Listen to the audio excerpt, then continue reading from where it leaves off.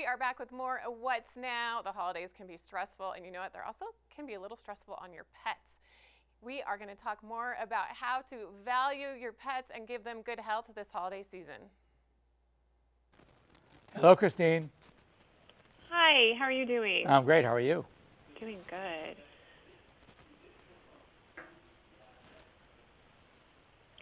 We all know that the holiday season can be one of the most stressful times of the year. Planning, coordinating, spending, traveling, the list goes on and on. Luckily, spending some quality time with a four-legged friend can ease the holiday stress and potentially improve your health. Renowned veterinarian Dr. Jeff Werber is here with us today to tell us a bit about how keeping your dog in good health can be good for you, and he's going to share tips and tricks on how to best keep dogs and ourselves healthy during the holiday season. Thanks for joining us today. Thanks for having me, or us, I should say. Yes, welcome, welcome. So, Dr. Werber, let's start with the science. What are the benefits of pet ownership, and how can a pet's health impact their owners? You know, well, first of all, we know that there's unconditional love and companionship. I have 10 pets at home. I've been doing this for 35 years. That I know for sure. But also, scientifically, it's shown that pet ownership can help lower blood pressure, lower cholesterol. It decreases our stress and anxiety, increases socialization.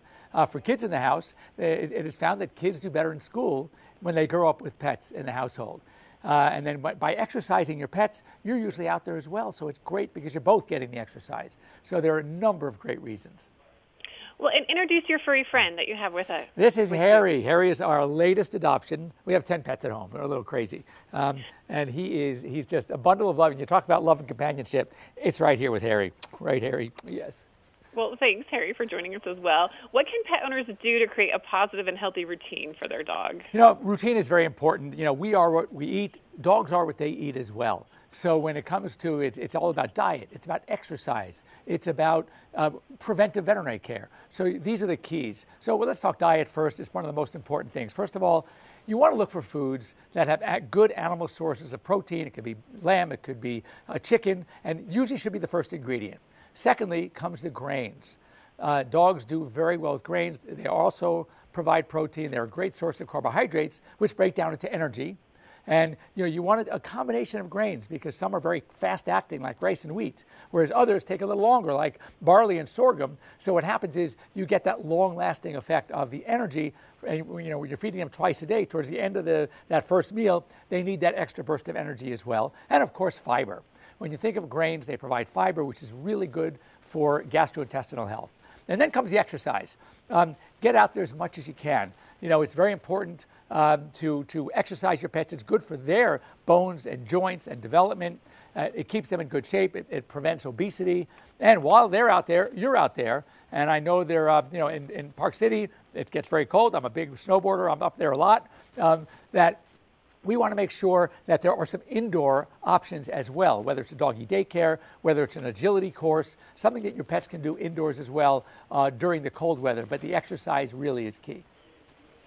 Well, these are some great ideas to help keep ourselves healthy and our dog, really, because if we're exercising our dog, we're exercising ourselves. Any other tips that we can utilize this holiday season? Absolutely. So first of all, even without holiday season, when you're transferring foods, as dogs go through life stage, you want to make sure that you speak to your veterinarian and look for foods like an IAMS, for example, that has different foods for different life stages. But don't switch if they're doing great in what they are. And if you're thinking about it, always check with your veterinarian first. As far as holidays, well, you have the decorations on the Christmas tree. You have holiday foods. Holiday foods may be good for you, maybe not, but we like them anyway. But for sure, not good for our dogs. We want to avoid greasy foods. We want to avoid the fats, nuts, raisins, things like that, chocolate. Stay away, keep them away from our pets. Decorations, the tree, you got tinsel, you got ribbons, you got the Christmas balls that are hanging from the tree. Well, if you have a Labrador Retriever, to him, that looks like tennis balls. So you got to be really careful. Exposed wires, and of course, candles. Pets, especially cats, love to play with candles. I don't get it. So they might, go up to a flickering light and try to bat at it, and they can, and of course, tip it over. So you want to be careful with that as well. So it's exercise, it's diet. The more we can do to keep our pets healthy, the more it's going to keep us healthy as well. Where can we get more information? For more information, you can go to iams.com. That's IAMS. Great tips, a lot of things we spoke about, and more ways to keep our pets healthy, to keep the enjoyment of our pets healthy as well. So we'll be healthier people and healthier pets. Well, great. Well, Dr. Werber, we appreciate you joining us today, and my dog is going to be very thankful. So that's a good thing. Thanks for having us. Happy holidays. You too.